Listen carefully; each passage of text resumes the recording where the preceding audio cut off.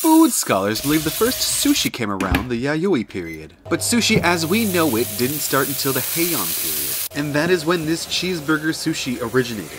Japan being a large landmass and being surprisingly flat was a great area for cows to graze. It's estimated during the Heian period over 250,000 cows were slaughtered a year. And that's just to make this sushi. Now I had to alter the recipe just a little because I didn't have all the ingredients. Like, I didn't have sugar, so I had to use honey mustard instead of normal mustard. And my ground beef wasn't the recommended Wagyu that they usually use. My store was also out of the spray cheese, so I just used really cold, shredded cheese. You chill it so it gives a nice contrast to the heated meat. The chest that I found this recipe book in has been filled with so many interesting things. I think I might try on this stone mask next. What's a fun food history fact you know?